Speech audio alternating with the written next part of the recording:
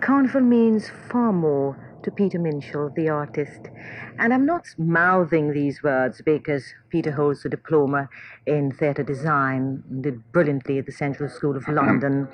And, from time to time we keep reading glowing reports about his various achievements. In my opinion, and I've known Peter for many, many years as a friend and colleague, Peter Minshall was born to create. That's heavy to Hazel. And I don't know what vision you hold of Carnival, but as far as Peter Minshall is concerned, he sees it as an art form of communication. And to date has been lecturing on the subject of mass, I believe, to the UK Women's Club and the American Women's Club. Peter, where were you? Yes? And to a group of students at the university. Excellent. Now, where were you coming from? What were you saying? Were you analysing the Carnival, for heaven's sake?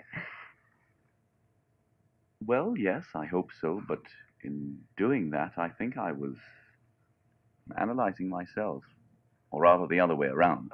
By analysing myself, I was perhaps analysing Carnival in a search for my own being, my own words as an artist. I was perhaps learning the language of mass in a search for my own vocabulary, perhaps through mass. I was finding my first utterances.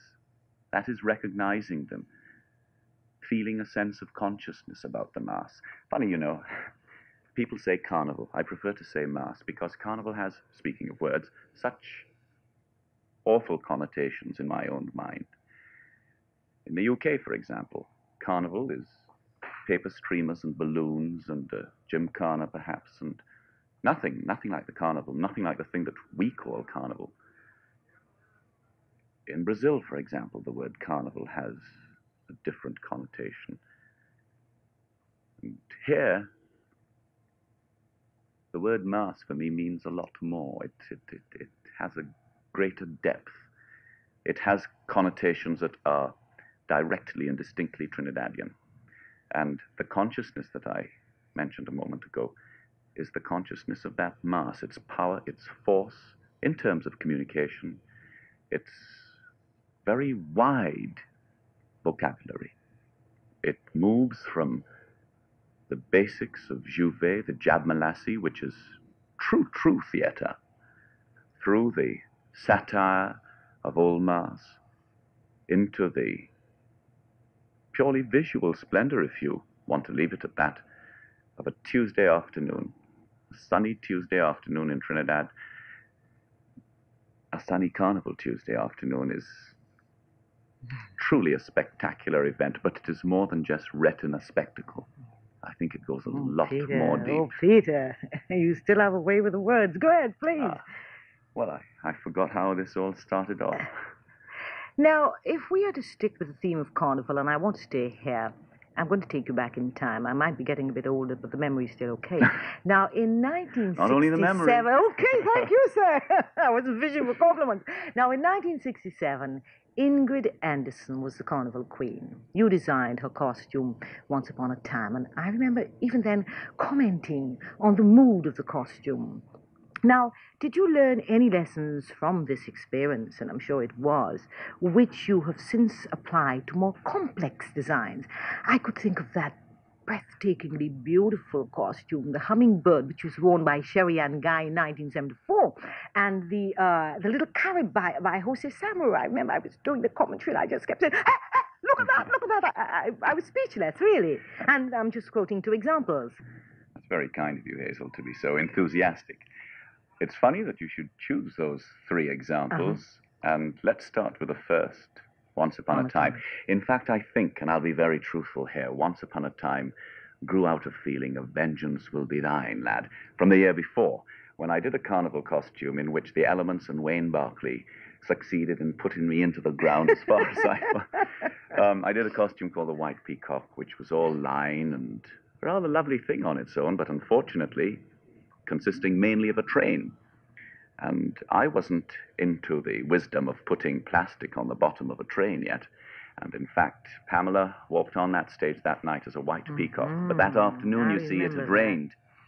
And Pamela succeeded, with a train of her peacock tail, in mopping the stage up for everyone that followed, and in so doing turned her peacock tail into a cart, literally, and was fairly well dragging it along behind and using every little bit of I strength. have a vivid memory of this, you know. And it was a time for tears. But as I say, a time for vengeance. It taught me, when I say vengeance, I mean vengeance upon myself for having been such a damned fool in the first place. And the next year, I reapproached the whole Carnival Queen thing, and I wasn't here. I was a student at the Central in London, and I remember clearing my desk of all the Shakespeare and the Brecht and putting a sign called Carnival over it and getting to it. And for inspiration, I went right back to those fancy Indians of old that I remember distinctly as a boy. I remember them so clearly. They, in fact, used pram wheels to bear their masks down the street. They didn't carry them. This was long before the controversy of wheels arose. They would take the wheels off prams and build their structures on them. And those fancy Indian headpieces were always circular, with great intricate designs of beads and wonderful slashes of mirror around the costume, and ostrich feathers in combinations, color combinations of white and black and blue. I'll slip in here, I think one of the greatest costumes I've ever seen in terms of Kings of Carnival was one that John Humphrey did several years ago. The King of the Snow Kingdom. And that too had that fancy Indian feeling, with lots of reflective surfaces, and really it was essentially round, and was based entirely on traditional forms of carnival.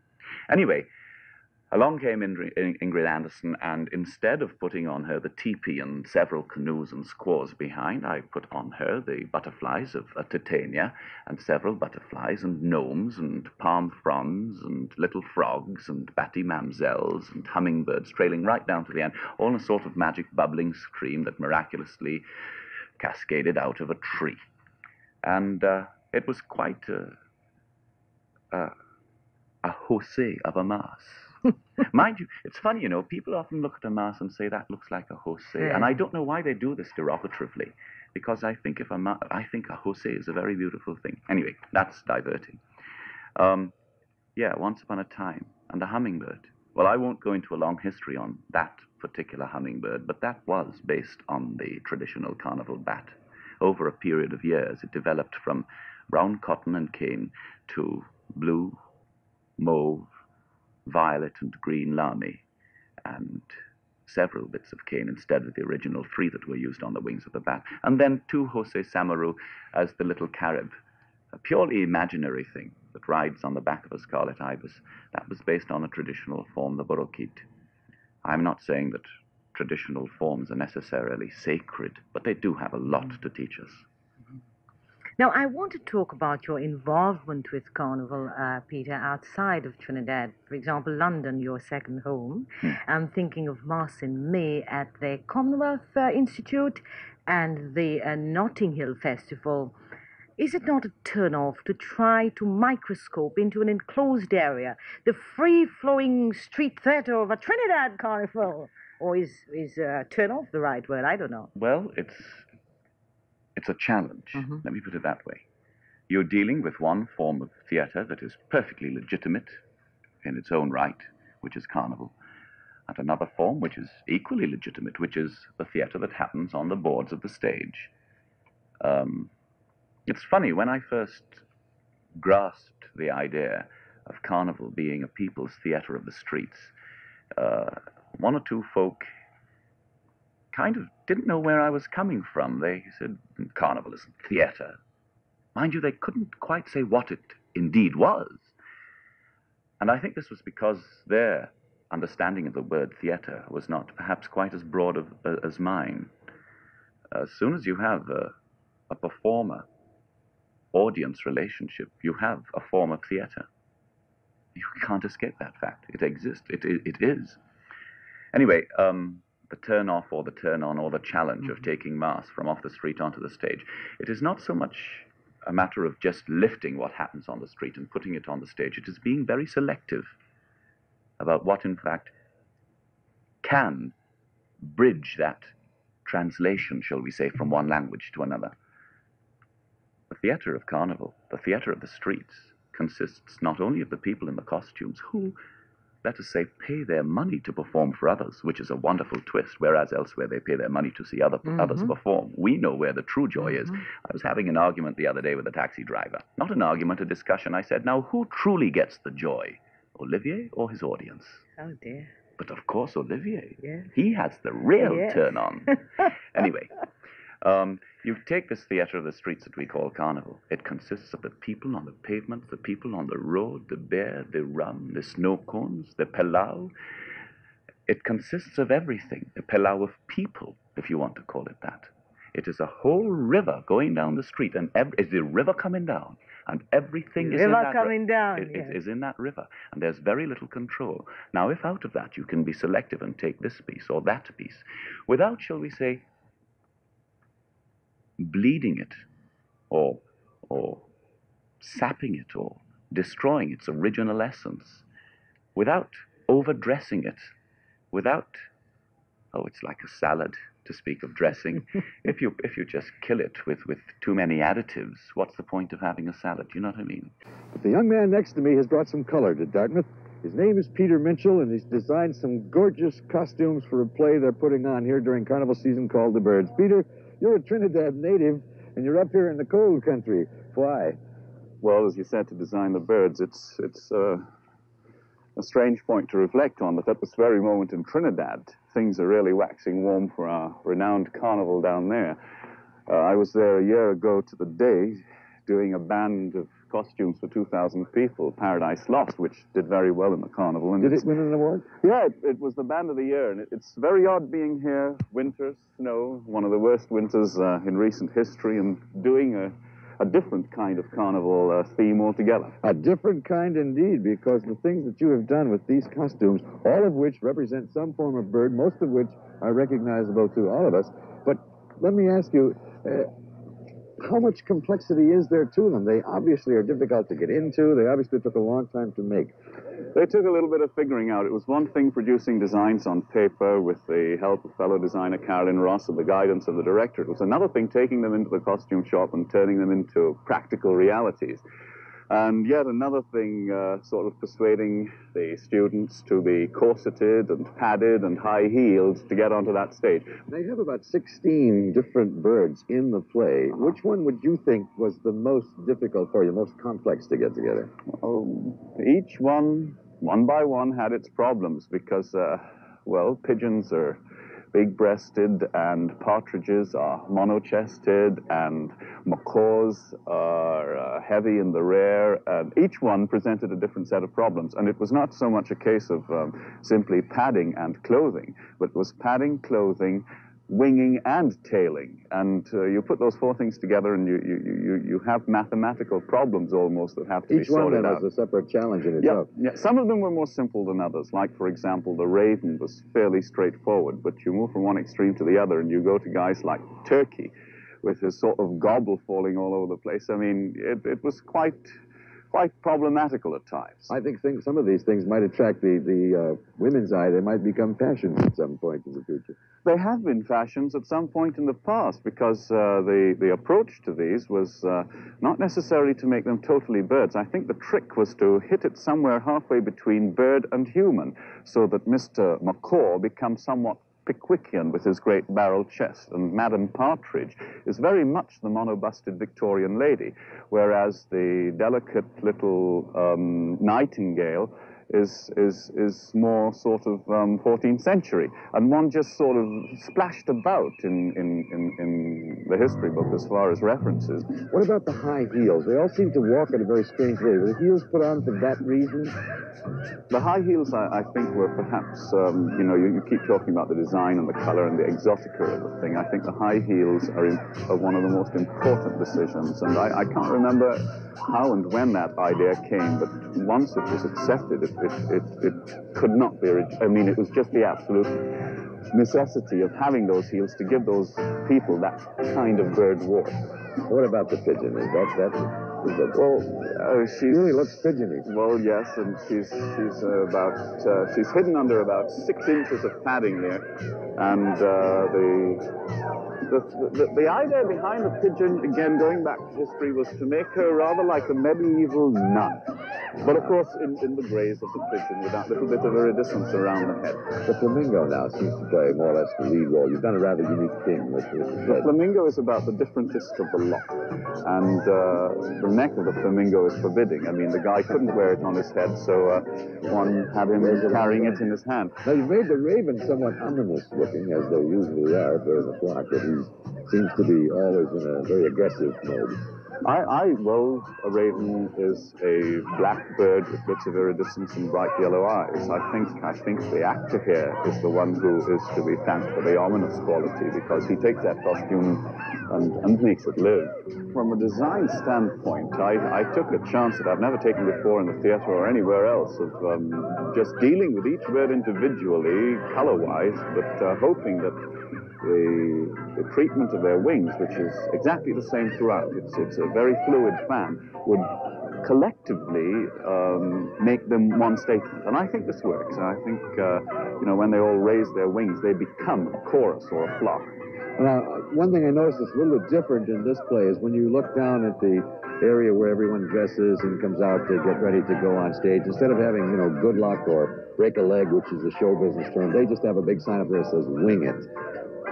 Yeah, and you get every kind of bird cliche coming into our regular conversation with each other. Like I've said so many times, quite unconsciously, "Oh, I don't give a hoot."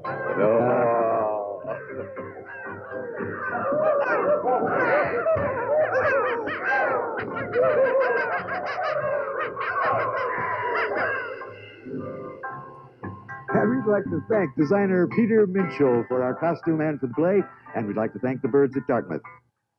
Brilliant, brilliant, Peter.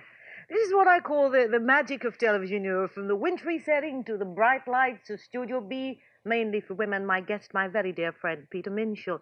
But, Peter, what was the reaction of the American-based Trinidadians to all this? Because I wish to tell you that this film was seen coast to coast throughout the United States. Well, that interview was done, and I heard whispers round about Dartmouth that it was going to be used coast to coast, and I thought... I'm a celebrity.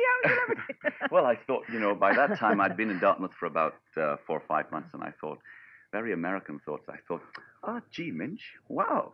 I thought, no. Hey, man. Anyway, one morning I'm kind of bumming around the wardrobe, and when I say the wardrobe, in the parlance of theater, the wardrobe is where they make the costumes, or the costume shop, if you want to call it that. And comes a shout from Margaret's office, "Hey, Peter, there's a long-distance call here from you, from New York." So I hurry along thinking, wow, somebody wants to talk to me all the way from New York. That's great, I still have that very little kids thing about long-distance calls. They're special. Yes. I think if I lose that specialness about long-distance calls, I've lost something very, very worthwhile. So I sort of... By the way, Hello? Betty Hayes had a lovely thing about long-distance calls in the paper some time ago. Very good. What's the weather like? Right. Yes. Anyway, there's this voice on the other end, and it's quite a distinct voice when you put the name of the person to it. It's, "Hello, Peter. Peter boy.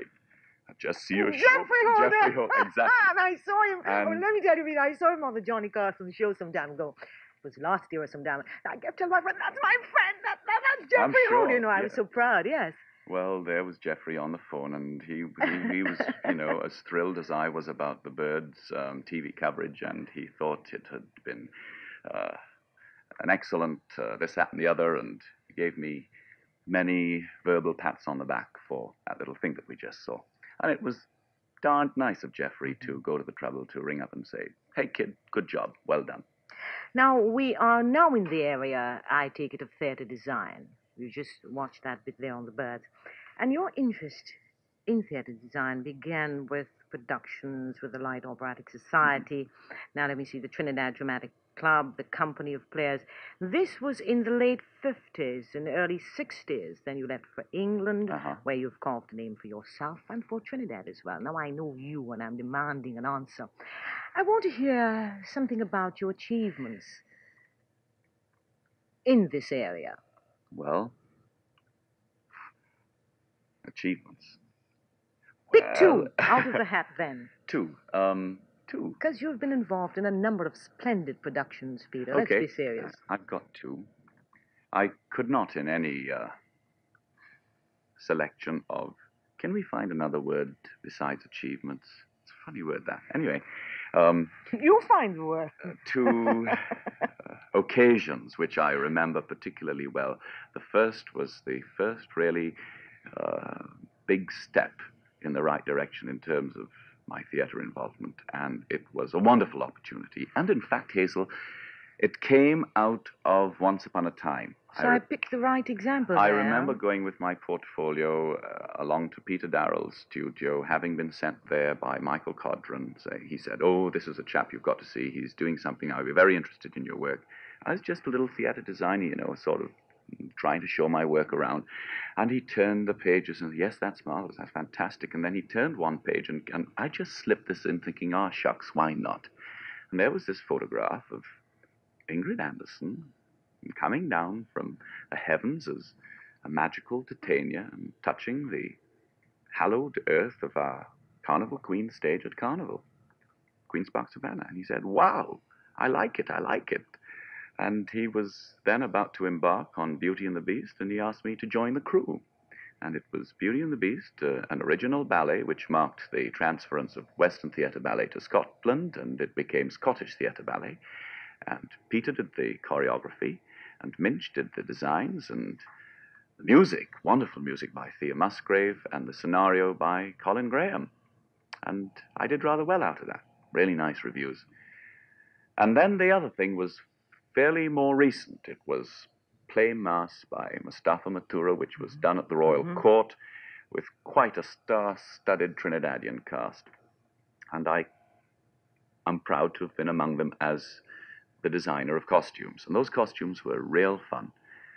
There was a group among them that had to represent Carnival, say, of the late 50s, but rustic, earthy Carnival, folksy Carnival.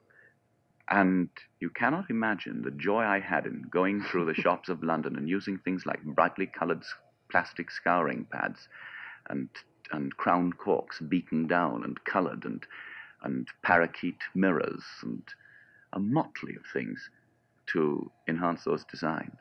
And they caused a storm. The reviewers put their hands together and clapped loudly. And that kind of thing also helps one along on one's journey as one looks at the mass and wants to say to others, "Hey, look with me and share my enjoyment." Well, it's nice when people do share it. It's really rewarding. I always say some things are better shared, Peter. And we've been talking. I've enjoyed this, really I have. We have introduced none of the issues or non-issues of Carnival, soca versus calypso and that sort of thing, but I want to give you a little dig. I want to talk about albeit briefly, about your 1978 presentation, Zodiac. Now, isn't this an overworked theme? I mean, coming after the Lee Hyung Minshall combination of Paradise Lost. I mean, Paradise Lost was an experience. A bombardment of the senses, total and entire and complete, Minch. Well, how do I answer that one? Hazel, Paradise Lost was a grand theatrical experience. It was opera, with all the trappings of opera. Well, with Zodiac, I've tried to remove most of those trappings. I've tried to discard the sequins, the lames, the braids, to get right down to the basics. It's as though I had said to myself, here are several brightly colored blocks. They're good enough to play with. Go on, play with them. Oh, boy. Oh, what do I say? How do you hold a moonbeam in your hand? Peter, you've been a long, long time enjoying me on the set of Mainly for Women. Thank you, ma'am. This encounter has been worth it. Take care, my darling. Keep sweet. Wow. And in just a moment, and next on Mainly for Women, three lovely contestants in the San Fernando JC Carnival Queen competition 1978 Cape View.